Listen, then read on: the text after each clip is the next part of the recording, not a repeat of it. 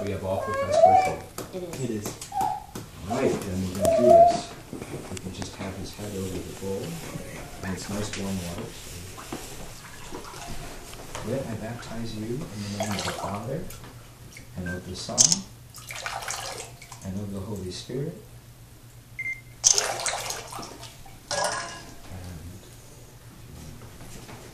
And run his hair. All right. They did great. Alright. Now, having been washed clean from original sin by the baptism, we anoint him. So God our Father, the Father of our Lord Jesus Christ, who has freed you from sin and given you new birth by water and the Holy Spirit, and welcomed you into his holy people, he now anoints you with the chrism of salvation. As God was anointed priest, prophet, and king, so may you always live as a member of his body, sharing everlasting life. And this is the moment for the white garment, if we have one. Very good, we've got it. Okay. With you become a new creation and clothe yourself in Christ.